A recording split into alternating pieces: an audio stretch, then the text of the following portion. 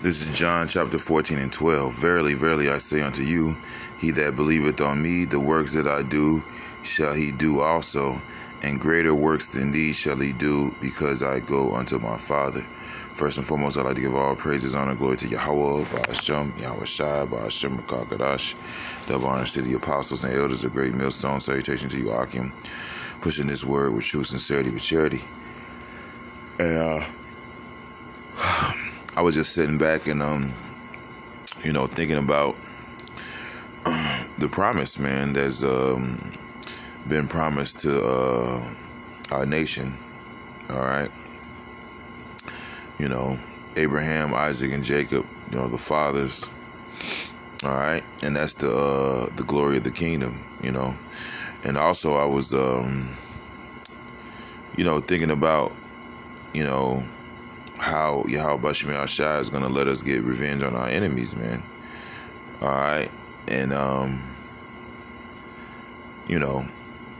with us having spiritual powers, having new bodies, basically being programmed to where we can't sin, we're gonna live forever, and we're gonna have power to do things to our enemies that some would deem impossible. You know what I mean?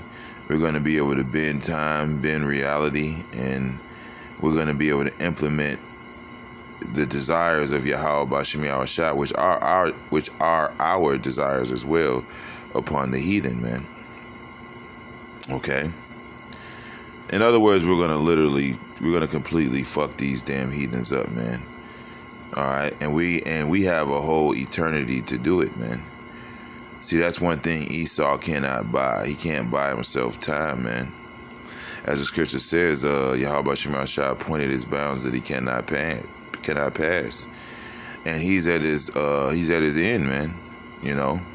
His power is waning. Nobody's really respecting him in the world. He's not feared.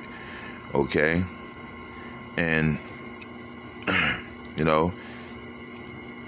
because of this, he's gonna lash out, and he's gonna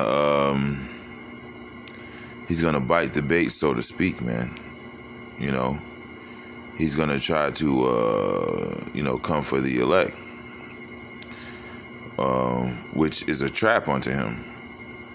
Okay, it's a snare unto him. Because when you come for the elect, that's when Yahweh Shai is going to come deal with you. But we're going to have power to do things to this devil through the spirit and power of Yahweh Shai that nobody has ever done on earth. Okay? And we're going to have eternity, man. We're going to have forever. So, we don't really, we're not in a mindset that we need to rush to do anything, We're not missing anything, You don't need to rush to do anything. You don't need to. We have eternity. We have forever. All right.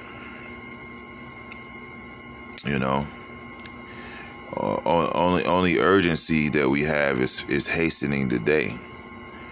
Okay. All right. Hastening the day of the coming of the Lord. That's the only urgency. And hastening to repent, hastening to turn to the Lord. That's the only haste we're making. But as far as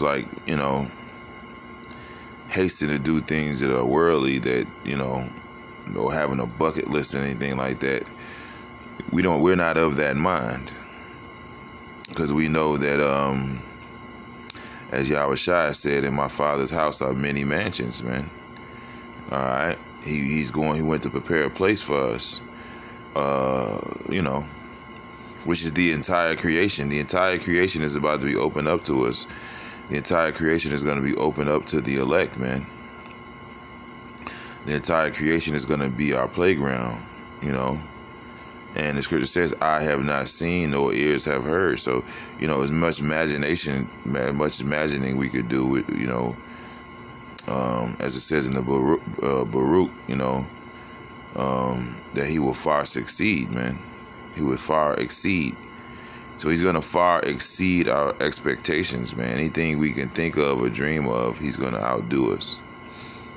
And as Scripture says, we shall meditate terror. So we meditate terror upon our enemies.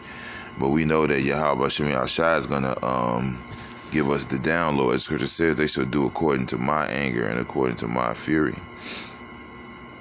All right. So what we're going to be programmed to be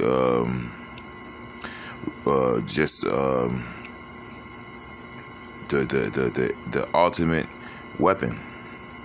All right, we're gonna know the best way to torture somebody. You know, we're gonna be able to bend time, bend reality, play with people's minds, make them see scenarios. You know, like me personally, like I envision messing with Esau's mind and making him think he's back in Babylon, man. Oppressing me. Or maybe an Edomite did some shit to me, and I'm going to bring him back to that moment, man. And then I'm going to fuck his ass up, man. So we're gonna control time. We're going to control creation itself, man. And we have eternity. We have forever, man. So there's no rush. We don't need to, because you get that spirit where you just want your lick back from these devils, man. But we're not in that time right now. That's Cain. We can't touch Cain. All right, the Lord set that mark on Cain to know what nobody can't fuck with him right now. But we're coming into a time where that hedge of protection is leaving him, man. You look on World Star and shit, you see Jake just beating the fuck out of a random Edomite, man, and nobody's doing anything but watching, man. You got Jake with Esau's women. Okay, this dude's going down, man, and it's never gonna go back to the way it was, man. Esau, he has just dreams of going back into a day where he could just publicly lynch a nigga, man. But it ain't happening no more. That strength is gone. That time is gone. And as the days go by, he's realizing that his America is gone, man, and that he's a slave now. All right. Reminds me of this song called Viva La Vida by Coldplay. And that entire song is Esau lamenting that his kingdom is gone, that his power is gone. And it's all downhill from here, man. It's only going to get worse for this devil, man. The walls are closing in on him, man. So, and we're looking for, see, these people in this world, they have the mindset that they want things to go back to the way they were, so-called normal, right? Which there was nothing normal about this place ever. I don't know what the hell that means, but they have dreams of this kingdom, coming back to its former glory. And the scripture says that they that look out their windows be darkened, man. So they're gonna be looking to the future, and they're not gonna see a future, man. And these people are gonna want to off themselves, man. But we have a lively hope, as the scripture says, man, because we're looking towards the kingdom, man. We're looking towards eternity, man. Our hopes aren't in this place, man.